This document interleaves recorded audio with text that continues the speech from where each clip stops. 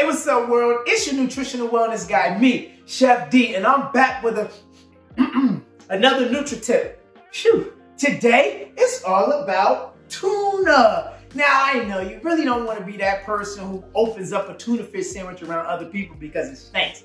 But who cares? Did you guys know that tuna is a great source of protein? Actually, in 1 cup of tuna, you can get 13.3 grams of protein.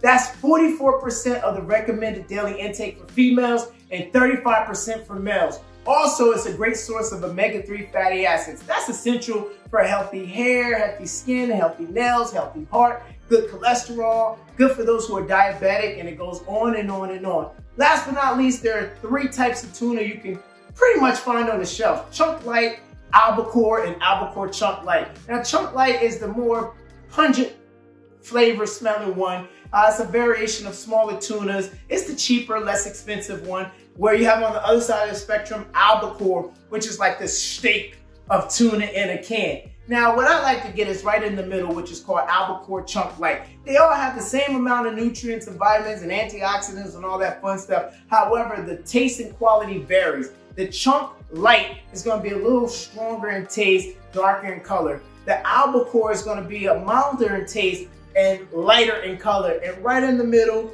you have my favorite, Yikesss, tuna. So there you have it, another Chef D Nutri-Tip. And remember, health is wealth, and I'm just here to make sure you're getting paid. Until next time, yum.